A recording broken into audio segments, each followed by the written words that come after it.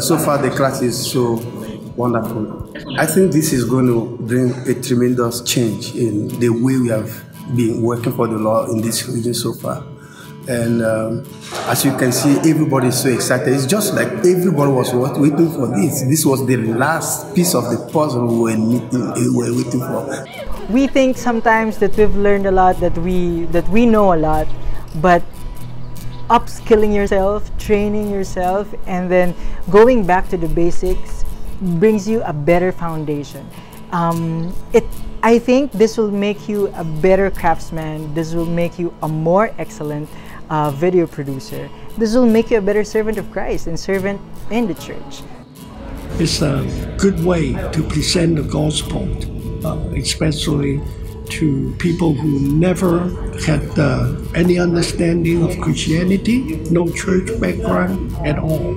Even talking right now, I pop up in my mind, oh man, those minority tribes in China, you see?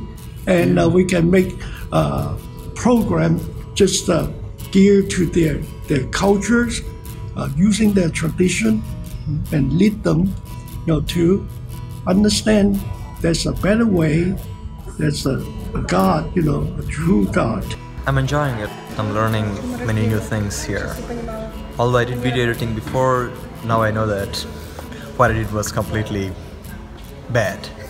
The main thing is, I think I learned about the rules of frame, the lighting rules, and the best thing I think is about making scripts and all the formalities. They look like cumbersome rules, but I think they make things easier. You can only be in one place at one time, but videos, they can take you anywhere, and if you train people well, they can use the videos too, so the videos can multiply themselves, the people can multiply themselves, the trainers can multiply themselves through the videos, so more people will be reached. It's very, very interesting, this program. I told the organizer that I would like to be there. I'm a pastor and I am in charge of a region, and I look into it, it is things that I need.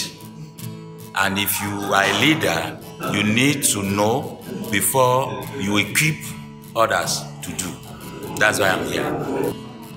I think supporting this kind of activities helps a lot of people, because you empower the people here. You empower the people in the communities. You're not just giving them, a donation, but you are empowering not just one, not just two, but you're empowering an entire, let's say, generation, how they can reach out to more people. So supporting this kind of activity is not just giving, but it is empowering.